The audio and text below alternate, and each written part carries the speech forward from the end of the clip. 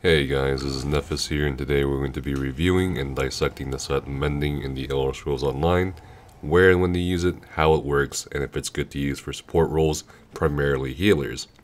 As we can see here, Mending has very good healing bonuses, including Magic Recovery, Maximum Magicka, 2% healing done, and the 5th piece bonus is when you use an area of effect heal ability, you reduce the weapon damage of all enemies within 10 meters of you by 430 for 3 seconds. Basically, it means it reduces the incoming damage from the infected targets, whether they're NPCs, players, or bosses.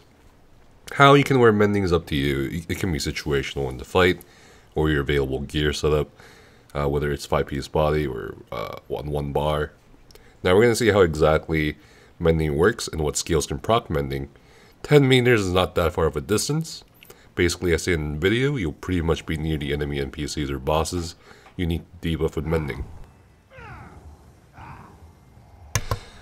In addition, as you guys can observe, Mending acts like the old Elemental Drain.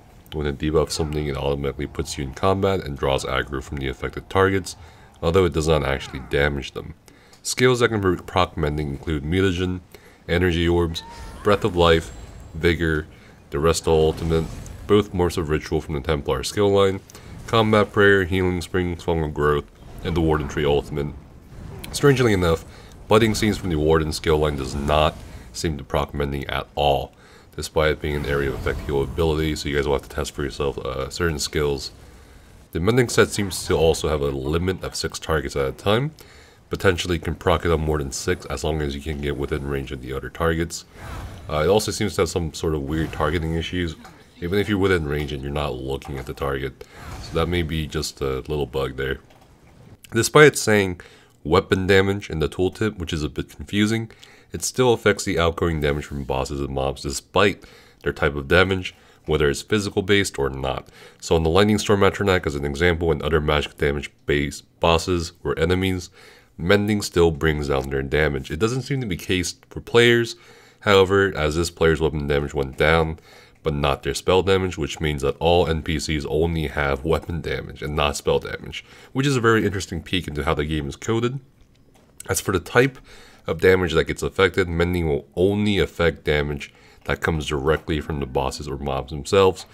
For example, Mending will only reduce the damage of, let's say, Veteran Maulvlord Kaja's Rakat, light heavy attacks, his barrage and pad slams. It will not reduce the damage of environmental damage such as the void spheres, unstable voids, and the curses. Another example where Mending is more effectively used is on the Assembly General Hardened Moon in vHoF Fabrication, where the stomps and missile barrages are all mitigated by Mending as it comes directly from the boss and not the environment. So in order to use Mending effectively, you basically need to fulfill 2 requirements. Number 1, you have to be in range in order for Mending to work. Number 2, Mending must only be used for direct damage coming from the bosses or mobs. I'll put a list of fights where you could definitely use Mending to great effect in the description down below. But hopefully some of you guys have learned a bit from this video. And as always, have fun, stay safe, and have a great adventure, guys. I am moving soon, so this may be one of the last videos I can upload before I get busy. Until then, I hope you guys stay safe as well.